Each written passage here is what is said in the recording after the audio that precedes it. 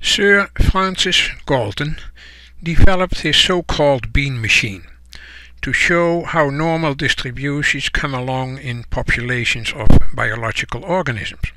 So he made a machine like this. If you put your beans through here, then at each nail they have a 50% chance to go to the left, 50% chance to go to the right. And because of that they develop a normal distribution. So here is the idea again. The beans come and they hit nails at random, and so they develop a normal distribution. We are going to simulate that with VBA. And I made a VBA code that I gave a shortcut Ctrl-Shift-B. And this is the outcome after a lot of runs. And this shows how these are distributed. So in other words, what we have to do is show how that VBA code works. Let me just empty this and do another simulation. I'm going to clear the content and we start all over again. I just keep holding Ctrl-Shift-B and you will see that it gradually builds up, and in the chart or in the graph you will see that it's more or less a normal distribution. Not in the beginning, of course, because randomness has a much bigger impact, but eventually it will all be normally distributed. Again, that's what we are simulating. All you have to know now is how did we do that with Visual Basic. So we go to Visual Basic, Alt F11, and we start in there a new module. And I happen to call it sub beans and sub. We declare a series of variables, 3 of the integer type, of the range type, and 2 of the integer type. Then we start in cell L1, so we set O start to that range. We give it a color index of 15 or whatever number you choose.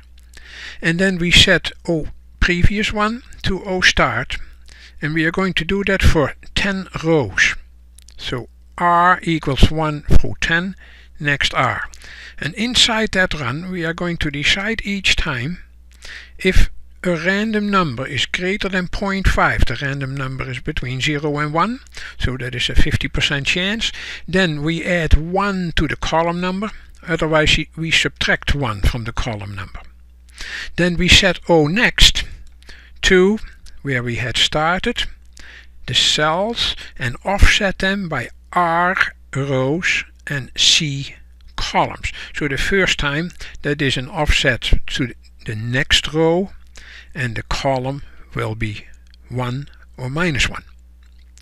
Then we put a number in O next, plus 1. We set the color index of O next to 15, and we set the previous one to 0, and then we set O previous to O next, and then finally at the bottom we add 1 to O next after we have done the 10 rows. And that's all there is to it. It looks very simple, but it does a fantastic job. So again, if I empty what it did in previous runs and I set that to clear the contents, we could do that with VBA too, of course, but let's just do it manually. And then you just hold Ctrl-Shift-B, and it will, in the beginning it will look weird probably, but after a while you will see that it comes closer and closer to the normal distribution.